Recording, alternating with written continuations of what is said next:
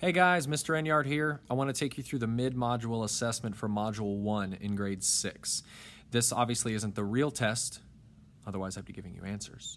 But it is a way to better equip yourself with knowledge and information on how to solve problems and use thinking strategies so that you are ready for the actual mid-module assessment. So I hope this helps. Try to work everything out before I do and see if you can, and then check your answers with mine as you go. All right? Good luck. So here we go with the mid-module assessment, Grade 6, Module 1.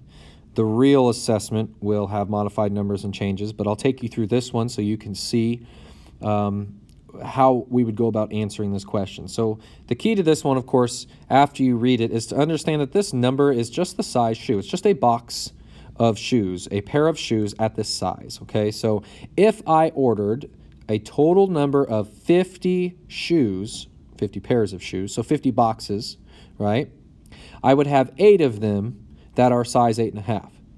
The other 42 would have to be sizes that are not 8.5. And then if I ordered 100, I'd have 16 size 8.5. If I ordered 150, I'd have 24 size 8.5s. And if I had 200 boxes of shoes, I would have 32 boxes that are size 8.5.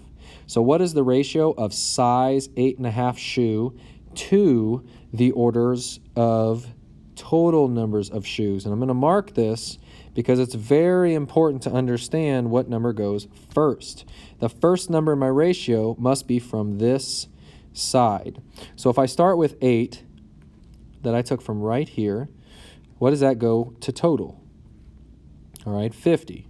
So 8 is we're just going to put an S for size 8.5, and then we're going to put a T for total. But can this be simplified? I always want to simplify my ratios. Can both of those numbers be divided by something? Absolutely. They can both be divided by 2. So 8 divided by 2 is 4, and 50 divided by 2 is 25. So 4 to 25 is my actual ratio of size 8.5 shoes to total numbers. I pulled that from the table by reading carefully what each column meant and noticing the relationship between each row. 8 goes with 50. And since this question asked for this column first, I had to write it at the beginning. And the second part of the description was this, so I had to write it at the end. And then I always want to simplify. Now before I continue with the graph, we need to remember that graphs all have a few things. They all have a title. So I'm going to be writing the title right here. They all have a label for the y-axis and a label for the x-axis, which would be what I have right up here, the headers. So I can copy them or I can shorten them. And then you can really place it however you want. You can place it by this being x and this being y, or you can do it based on this one, which would have x being size 8.5 and y being total.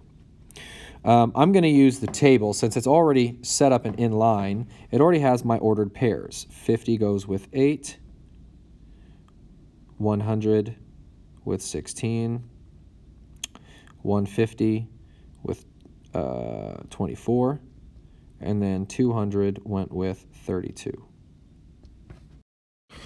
So now you can see I have put in my title. I just decided to name it size 8.5 shoe orders. That's what this graph's going to tell you about. This side, my Y that I'm getting from this part of my table is my number of size 8.5 orders. And the X-axis, which I'm getting from here, is the total number of shoe orders. So now I have to figure out how to number them. And this gives you a big clue. I can number my size 8.5s by 4s, or I can number my total shoes by 25s. That's not going to, once I get to 200, that's going to be pretty quick. That'll probably take up like this much of my graph. I can spread it out a little bit, but 25s, I'm not going to fit 200 if I go by 5s. So the 4s I could probably go by 2s, but I don't know if I'm going to get to 32. I will get to 32. I mean, I should have more than 16 lines, I think. But I'm going to go ahead and just use this ratio to number my graph. So the 4 represents size 8.5 shoes. So I'm going to number this by 4s, and I'm going to number this by 25s, and I'm going to start at 0 right here, And I'm picking that based on my simplest ratio. And so now looking at my graph, you can see that these numbers represent my y-axis, which is my size 8.5, and these are my total shoe order. So now I just have to plot my points. And remember, my points were right up here. These are my ordered pairs. So this is x, this is y, so this is 50 across, right? Because it's x, y, so it's 50 across, 8 up.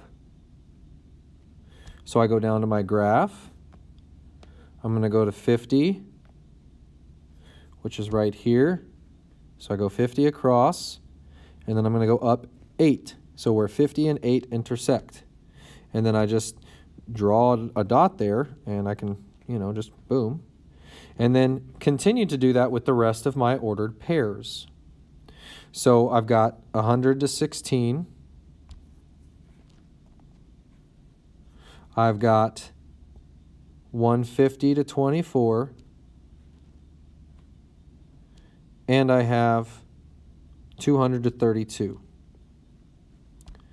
So at this point, all I want to do is connect the dots.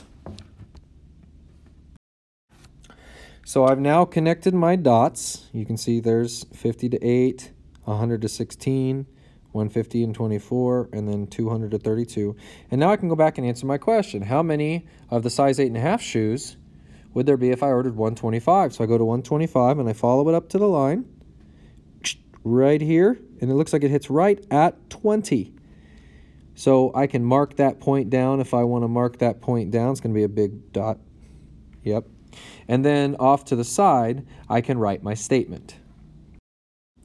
And there you have all that you need for the graph. We've got the title, the labels, the numbers according to the original ratio, set up X and Y with the table up there, my ordered pairs written, and a statement that answers the question. If I really want to go above and beyond and prove it, I can write my 4 to 25 ratio and find an equivalent ratio where my total, because this was my total, this was my size 8.5, right, becomes 125. Well, 125 divided by 25 is 5. So I am multiplying 25 by 5, which means what do I have to multiply 4 by? Times 5, and that is 20. So my ratio at 125, total shoes, to 8.5 would be 125 to 20, or from 8.5 to total would be 20 to 125. So my graph shows that. All right, so for this problem, I'm going to let you read it, pause the video, and I went ahead and drew a 3 to 7 tape diagram since it does ask me to make a table graph or tape diagram to justify my answer. Now, my original ratio was 3 to 7, so I always like to do that, and that's boys to girls. And then it gives me this 200 number, 200 more girls than boys. So let's just take a second and think, what does that mean? If I have 200 more girls than boys, wouldn't that mean that my number of girls minus my number of boys would be 200? Where in the diagram do you see more girls than boys? Not here, not here. Here it's still the same, but look here. From here on, I have more girls than boys. So these 4 blocks are what really represents my 200. So I have 200 broken into 4 blocks. Wouldn't that be 200 divided by 4? Yep. So if I had 200 divided by 4, wouldn't that be 50? So each of these blocks is 50. And therefore, what is every other box? Yep, they're all equal, so they have to be 50 as well. So on top, I've got 3 50s. So my boys is 150 if I had 200 more girls than boys. And I could show that over here by adding how many more girls than boys I see in just this ratio. Well, in 7 minus 3, 4. And wouldn't that represent girls minus boys? And I'm going to continue this to make equivalent ratios. The 4 is turning to 200 because that also represents more girls than boys. And since that is times 50, that's what I have to apply here and to the 7, which makes that 150 and then 350. And I can check it. Is 350 minus 150 200? Yes, it is. So I'm done. All right, also for the sake of time, feel free to pause this and read it yourself and try and do it. But what I'm doing is I'm making these ratio tables because I think they're going to help me, because I'm comparing a before and an after, or a proposal and what it normally is. So you'll see this one as the normal and this one as the proposed. And the normal was 13 minutes to 47 minutes of show, and that's commercial to showtime, which of course gives you 1 hour. And since these are in minutes, right, these are in minutes, I'm going to go ahead and give my answer in minutes instead of hours. I'm going to put it in 60 minutes. And doesn't 13 plus 47 equal 60? Oh, yes. Now the proposed is 3 commercial minutes to every 7 showtime minutes, which is only 10 total minutes. So to compare them, I have to have the same total time. So I need this to get to 60. Well, how do you get from 10 to 60? Times 6. 7 times 6 is 42, and 3 times 6 is 18. And if you add 42 and 18, don't you get 60 minutes? So now I want to make sure I answer the question appropriately, which is which one, I'm going to make a statement on which one has fewer commercials for 2 hours. So let's go ahead and find those numbers. 2 hours is 120 minutes. So everything times 2. So that's 36 commercials, that's minutes of commercials. That's 84 minutes of show. This would be 26 minutes of commercials, and this would be 94 minutes of show. So I would say I would definitely choose this show, the normal way, because I only get 26 minutes of commercial, and I get 94 minutes of showtime in 2 hours. This one only gets me 36 minutes of commercial, but only 84 minutes of the actual show in 120 minutes or 2 hours. So my statement could read, I'll choose the normal way because I get fewer commercials and more showtime. And then I highlighted it to show my work, that 26 minutes is less than 36. Everything's labeled, everything's clear and obvious, so this should get me an A. All right, hope that helped.